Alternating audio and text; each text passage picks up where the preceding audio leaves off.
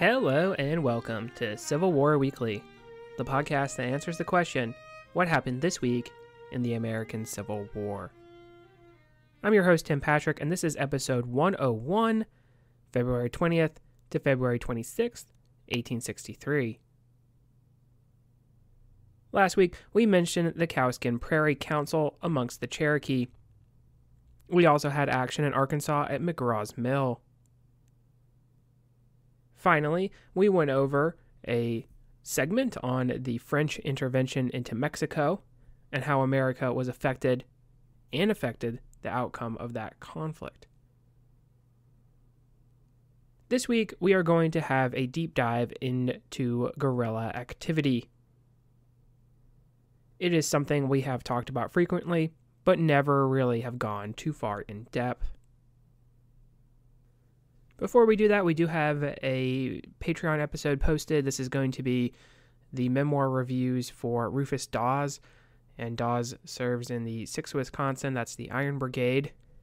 And he's already, of course, been in our story, and he will be in our story here in the future. So this is kind of like Elisha Hunt Rhodes and his memoir review. Elisha Hunt Rhodes does start off as a private and moves his way up through the ranks. Dawes, I think, starts off as a lieutenant and then kind of moves his way up as well. So it's similar progression in that regard, but also a little bit different than Rhodes, I think, and we'll see, of course, in the review. Then for March, I think we're going back-to-back memoir reviews here because we do have an event that ties into our story very nicely today, in that we have some action in Northern Virginia with John Singleton Mosby, and Mosby is, of course, probably the most famous partisan ranger during the war, and he does some raiding. Fairfax Courthouse raid lines up pretty nicely here with the month of March, so I also have his memoir review here in the works, and so we'll probably post that as well, and then go from there. So if either of those things sounds like it would be interesting to you, in the show description there's a link to the Patreon, and of course the proceeds go toward the general upkeep of the show. Just have another quick announcement as well. I mentioned the website every episode, and there's a link to the website. I do also want to mention, and I think I've done this a couple times here, that if you would like a better medium perhaps to view the posts that I have that go along with the episodes, there's some photos, maps as well.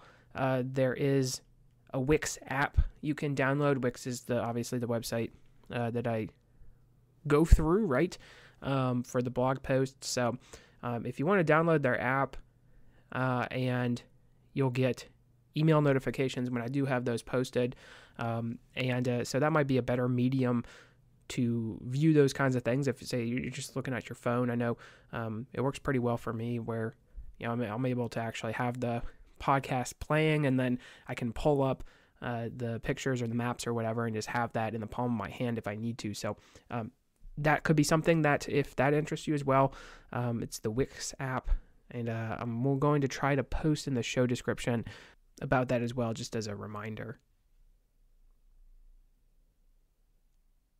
Let's first get an example of irregular warfare in Tennessee. On February 25th, we have Confederate guerrillas attacking a 240-mule train in Woodburn, Tennessee. The guerrillas stopped the train and captured or burned the supplies. It is worth mentioning that we are still at a standstill in Tennessee following the Battle of Stones River, both sides waiting for the campaigning season to begin. Now, this is indicative of the kind of activity we see from guerrillas throughout the conflict. I also want to mention that there were pro-Union guerrillas who would victimize the rebel supply lines. Memoirs we have read even include such activity by irregular forces to disrupt their enemy, but let's go more in depth. Just to circle back around here, and we'll talk about this here in future episodes, that The situation in Tennessee is very much at a standstill, right? But guerrilla activity does play a large part in the lack of movement by the part of the Union Army. There's always supply issues, and if you're getting your supplies nipped off here and there by guerrillas, then it's probably not going to be conducive to campaigning deeper into enemy territory. So that's a big roadblock that the federal armies have to get across, right? I think oftentimes it's interesting. We see this even in contemporary sources where, most notably, I think recently back in 1862, we had Lincoln looking at a map and asking Fremont, why couldn't he move from here to there? And the terrain is just not conducive to that, right? The mountainous terrain, he wasn't able to just simply walk the miles or so into the Shenandoah Valley. Now, sometimes I think also we look at a map and we say, well, why couldn't they just go from here to there? And that's part of the reason. There's more reasons than that, but these are what we're going to talk about today. Part of the reasons why you can't just go pell-mell into the Deep South. We have mentioned several times about the brutality of the war in Missouri and the aspect that guerrillas played on the war in general. Today, I want to get a little bit more in depth. First and foremost, we need to talk about irregular warfare. Henry Halleck will equate the irregulars to land pirates, which is what they were in essence. There were no rules with their service and no rules of war that had to be observed. In that sense, partisans were a little bit different. Mosby's partisan Rangers, for instance, were part of the Confederate Army. As such, they were governed by the rules of war. In theory, they would not be able to loot, pillage, or kill civilians or prisoners. Now, there's a famous incident where Mosby does execute some prisoners, or at least Mosby's Rangers do, but we'll talk about that more in depth here later. And of course, we're actually going to cover that in his memoir review. So once again, a shameless plug for the memoir review on the Patreon feed. The other thing I do want to mention here at the top is in regards to guerrillas and irregular warfare, that this type of conflict realistically is not meant to win the war, so to speak. Looking at a more modern example, the Free French movement is not going to defeat Nazi Germany on their own. Likewise, partisan movements in, say, Yugoslavia would have a tough time of battlefield victory if there were not Allied field armies engaging the majority of the German war machine. So the purpose is to prolong the war, especially in the case of Confederate guerrillas. Making the life difficult for the Union forces in occupying areas was the name of the game.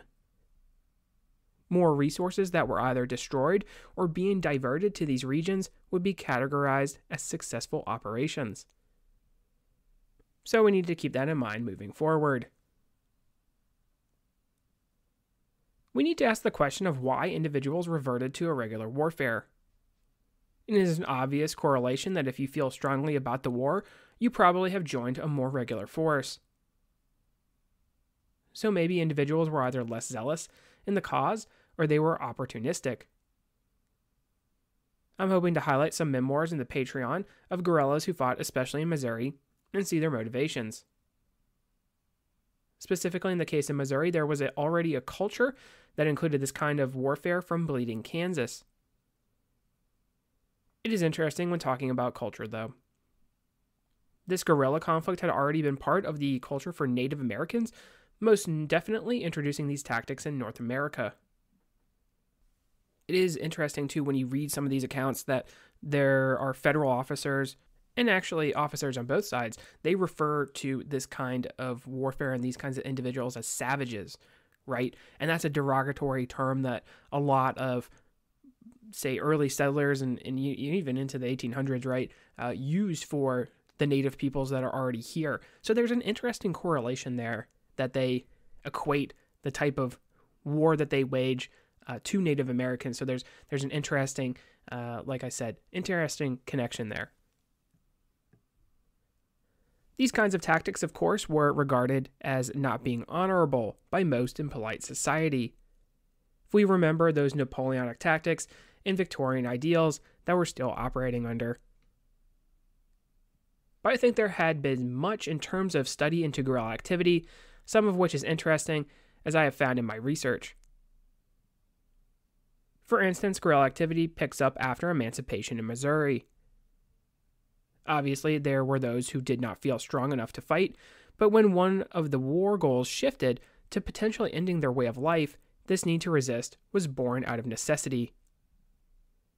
It's also interesting I mentioned that, maybe they didn't serve in the regular Confederate forces, especially in this particular instance in Missouri. A lot of them did, and we see that in John McCorkle's memoir. That's I'm probably not going to do it in the Patreon because it's very action-packed. It's like something's happening every second. So there's not a whole lot of downtime to really talk about it. You'd have to be talking about the entire thing, really. But it's an interesting read for that reason. But he does serve in the Confederate Army. I believe the Youngers serve in the Confederate Army, and that's, Cole Younger of the Younger James gang, right? Jesse James. So they do serve in the initial part of the war, but then shift to kind of defend their home and wage war in this alternative fashion. It did not help that the Missouri Union troops had a large German population, this influx of immigrants already being seen as encroaching on their society in a negative way. So you combine both of those factors, and you get an increase in activity.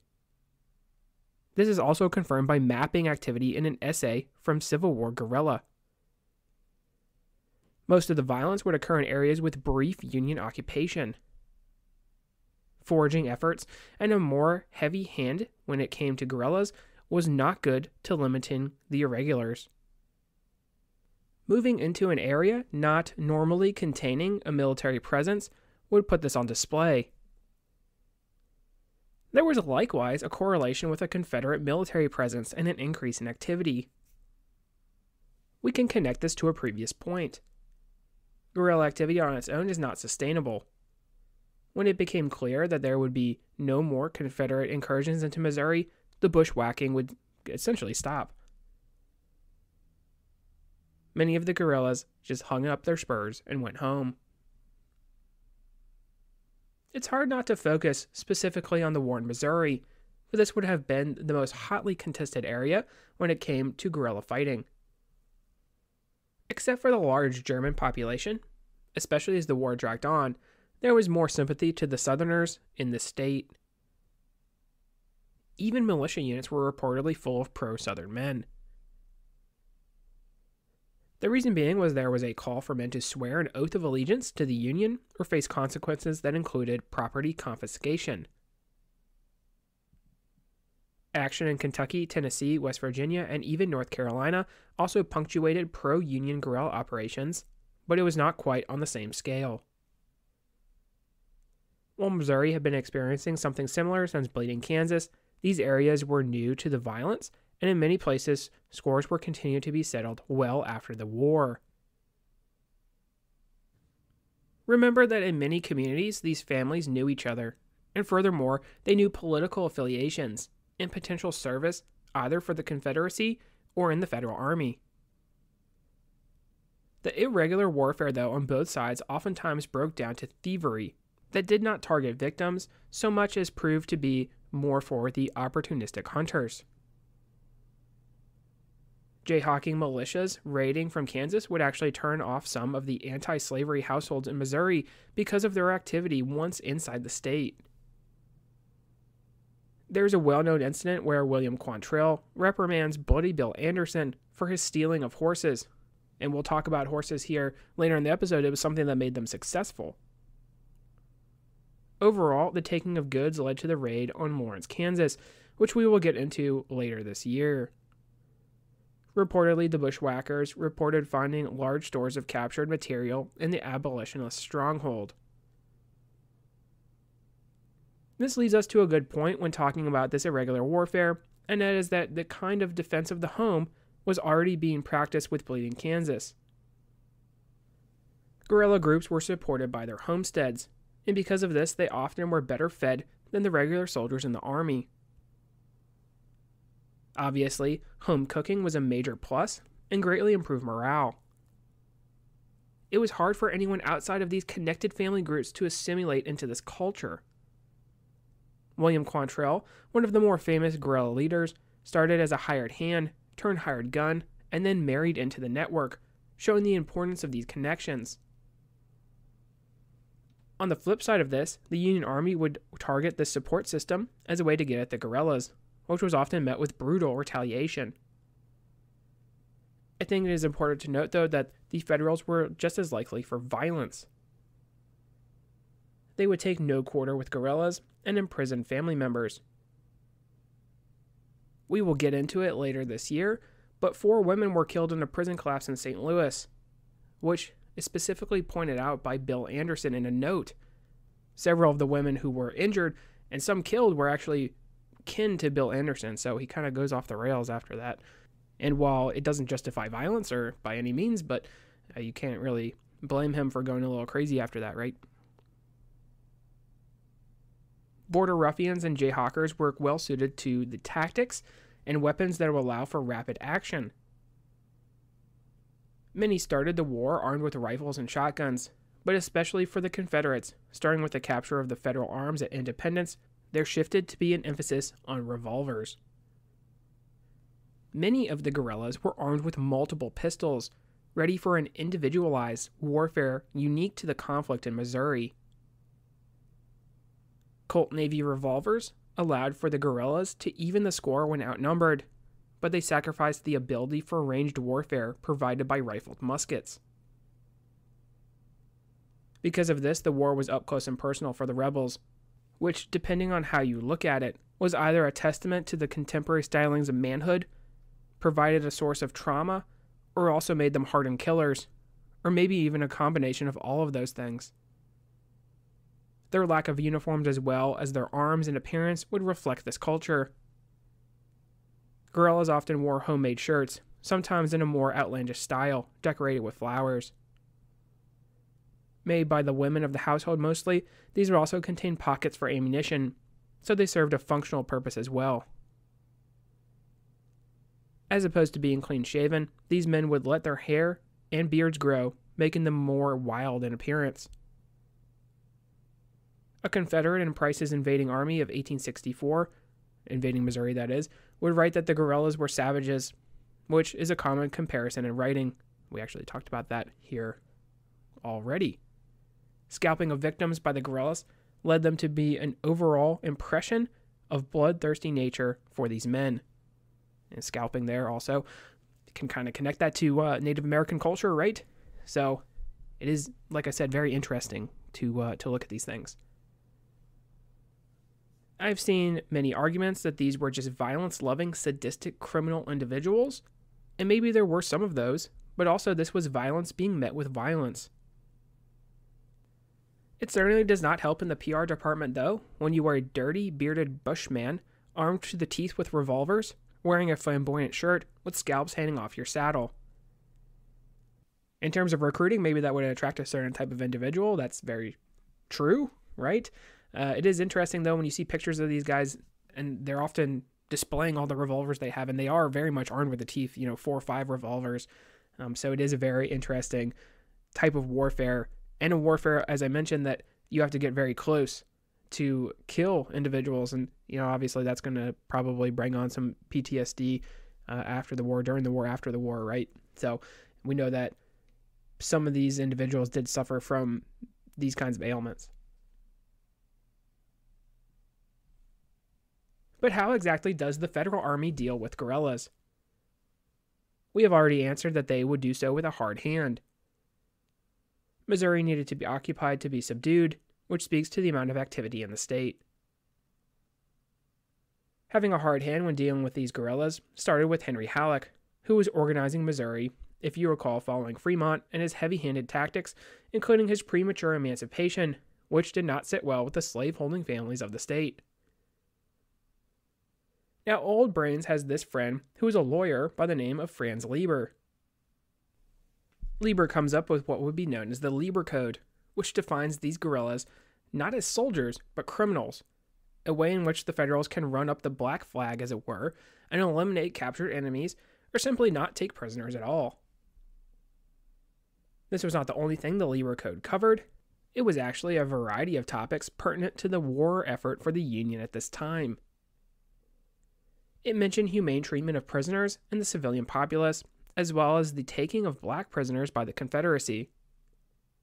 Notably, though, for the situation in Missouri, it also had stipulations for enemy combatants not in uniform. According to Lieber, enemy combatants received their supplies from a conventional source, aka a conventional source when we're talking about military organizations. So if you have a quartermaster or a commissary, then you have a professional support system, and you're good to be extended the courtesies of an enemy combatant. If you are not being supplied in that way, well, tough cookies according to this code. Things get complicated when we talk about the Partisan Ranger Act, because as part of that act, the Confederacy was actually giving at least some sort of material support to these partisan ranger groups and guerrillas. So it does kind of muddy the waters a little bit. But when the Confederacy gets rid of the Partisan Ranger Act, and really the only individuals who are allowed to operate are Mosby and McNeil in Virginia, then it, like I said, becomes more complicated. Guerrillas were often supplied from the home, as mentioned. War material was stolen or otherwise brought into the state within their own networks. They were even wary of Confederate regular army help. There was also the forced relocation of the families who would be able to provide this network. We'll talk about it here, like I said, later in the year, but Thomas Ewing would take this to the next level following the raid on Lawrence. Families along the border would be moved eventually to Indiana to get them away from the irregulars and remove the possibility of continued assistance. While we have been focusing primarily on Missouri, we do need to mention that already in our story there has been guerrilla activity. Western Virginia, it should be noted, had bands on both sides operating against one another. Much like in other places, there were certainly personal scores to be settled, but the strong Unionists of the mountain country would resist the efforts of Robert Garnett to retake that territory. And you, of course, remember Garnett from Rich Mountain. East Tennessee had Felix Zollicoffer operating against Unionists as well. Champ Ferguson would combat a Unionist leader known as Tinker Dave in this region. Actually, you talk about scores being settled after the war. These guys were bitter rivals in this region, and Ferguson gets put on trial, and Tinker Dave is actually able to testify against him, and Ferguson gets executed after the war for war crimes. There's theories that he killed a certain number of men, and he was probably more into the sadistic killer category than anything else. Kentucky would actually also start to see irregular warfare, but they would be behind the other states because of their original neutrality. All of the southern states started to have home guard units we can also equate to irregular soldiers or even guerrillas. Remember how the American Revolution was used as inspiration for the South. Well, Francis Marion, the Swamp Fox, was a famous figure from the Revolution and sort of the poster child for partisan activity. But the effectiveness of guerrillas is questionable as a whole.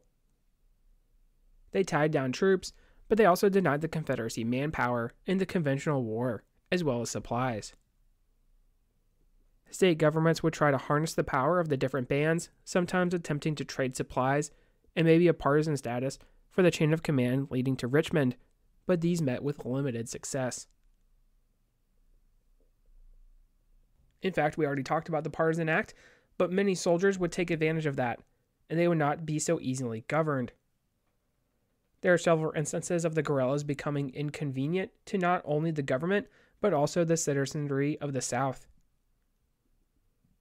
In Louisiana, bands of irregulars would come in from outside the state, especially from Texas. While these men were necessary in keeping the Union troops from advancing their gains they made in 1862, they were also hampering civilians because of reprisals. The Northern Army and Navy would level these on the civilian population, burning plantations as retaliation for what the guerrillas were doing on the Mississippi River. Richard Taylor would make controlling these bands and keeping the non-combatants satisfied a priority during his tenure commanding the department.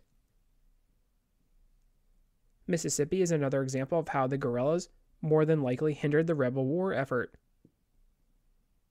Following the setbacks at Iuka and Corinth, men who would otherwise have been in the army probably reverted to irregular warfare.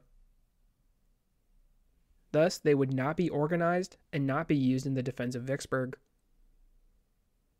In Texas, it was actually thrown out that perhaps the Confederate war effort would be better off without Quantrill and his men showing up there, not because they were not useful for operations in that department, but because on a moral ground, they were not welcome. It's actually oftentimes you see in these memoirs that when things got too hot or they needed to winter somewhere, the guerrillas would often head to Texas. And like I said, there's a mixed reception for them when they get there, right? Just given what we've already talked about. Starting with Henry Halleck and his assessment of what was necessary to deal with the guerrilla problem in Missouri, there started to be a heavy hand against the enemy. Towns and homes were burned, and potential guilty guerrillas were executed. Some generals would try to combat this type of war with irregular tactics of their own. We mentioned John C. Fremont and his use of Jesse Scouts. During the Grierson raid, the cavalry would discard the Union blue to blend in and disrupt the Confederate war effort. Not the entire command, but at least some of the scouts would do such a thing. Frustrations would arise from many Union soldiers and officers, especially when faced with a lawless enemy and potentially lenient commanders who would pardon would-be guerrillas, accepting their false oaths to the United States. There are many instances of retaliation on towns throughout the South as the war progressed. As a practical measure, there were a series of blockhouses and stockades constructed to protect the Union supply lines. These were usually garrisoned by infantry, though, which was not going to be as effective when fighting guerrillas who used horses to their advantage. In fact, lack of a strong Union cavalry presence in general was a problem. The use of mules was also an idea to maybe provide infantry a way to chase down their foes. The Navy actually had a Marine brigade under Alfred Ellett. Using small, fast craft, they would be able to respond to potential river threats. These men proved to be ill-disciplined and accomplished little except burning houses and towns. It is interesting that we mentioned horses and how that's an important part of being a guerrilla, being able to have these lightning strikes, fast actions, being able to get away, more importantly, after these actions was key to the success for irregular soldiers.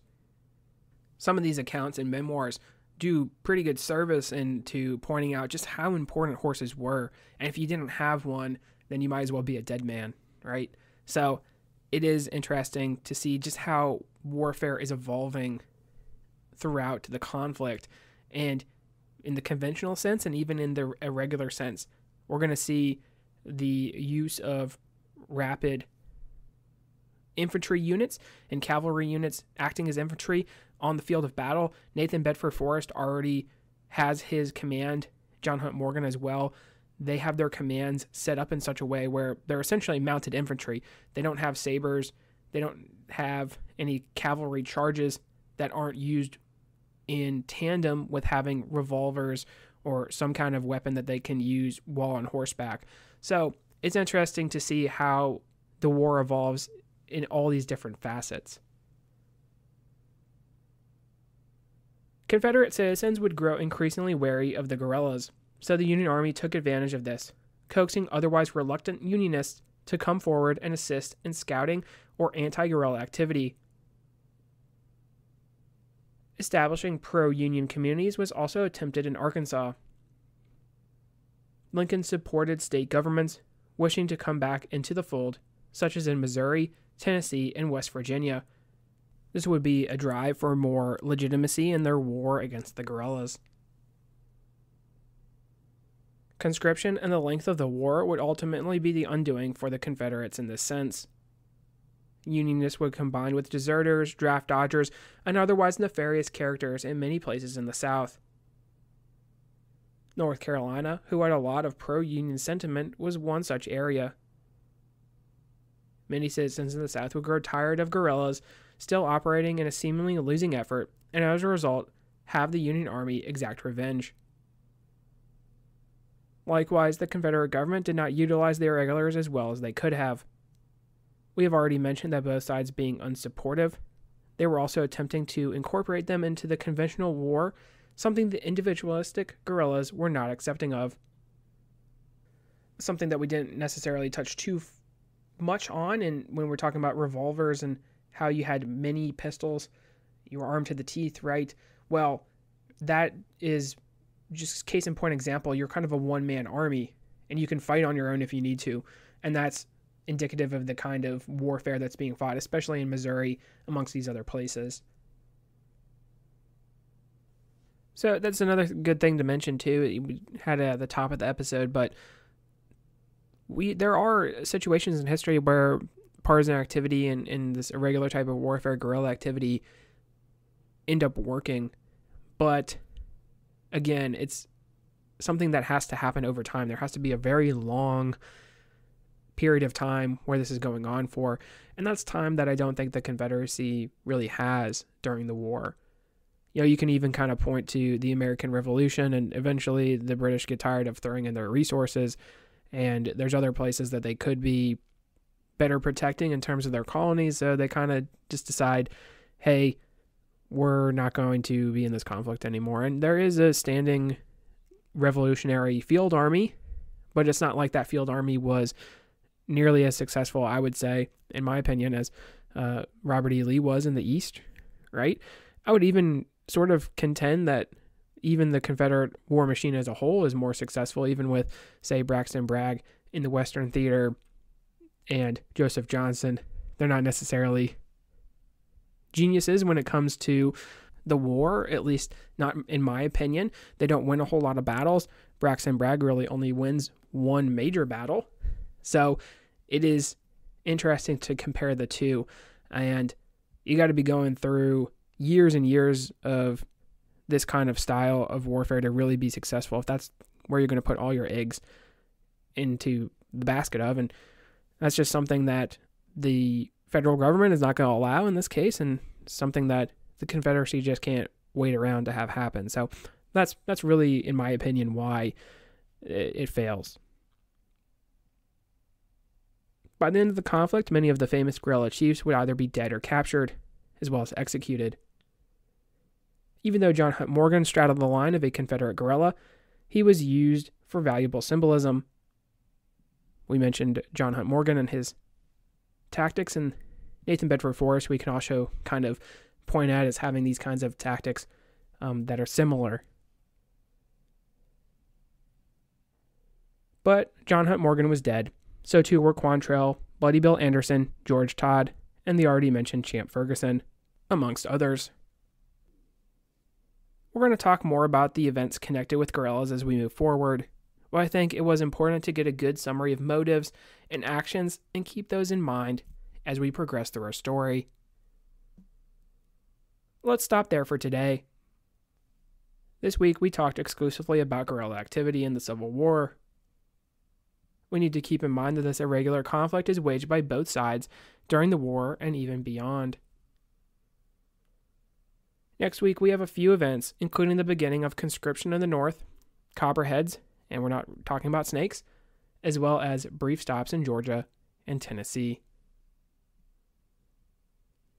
If you like what you hear, please make sure to leave a review. Posted in the description should be a link to the website, as well as Patreon and Venmo information. Support for the general upkeep of the show is greatly appreciated. Once again, feedback is welcome. Questions, comments, concerns. The email is cwweeklypod@gmail.com. Thank you all so much for listening, and have a great week.